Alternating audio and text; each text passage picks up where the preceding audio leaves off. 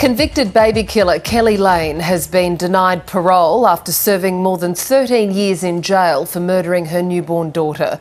Lane has always maintained her innocence, claiming she handed Tegan over to her biological father days after the birth and has not seen either of them since. Reporter Leah Harris is here to tell us more. Leah, this decision was somewhat expected.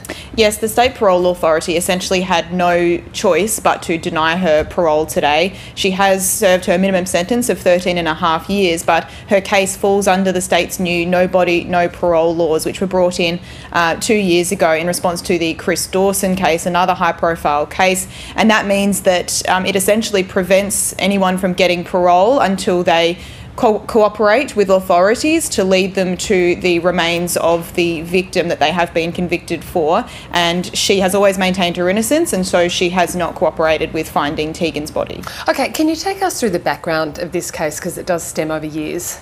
It goes back a long time. So Keli gave birth when she was 21 to baby Tegan back in 1996, and she claims that she then handed Tegan over to her biological father days after the birth, and that she hasn't seen either of them since. It wasn't until years later that authorities noticed that baby Tegan was unaccounted for. They started investigating the case, and they ultimately ended up charging her for Tegan's murder. They were never able to find Tegan or this biological father.